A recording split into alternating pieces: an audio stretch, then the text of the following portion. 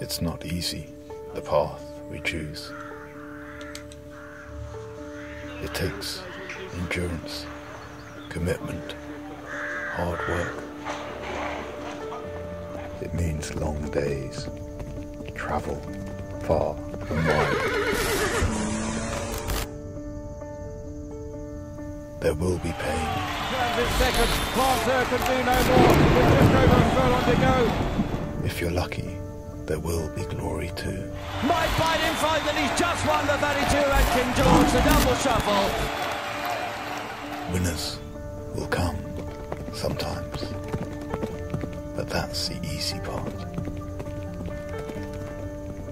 Greatness is carrying on and on and on when all is but a dream.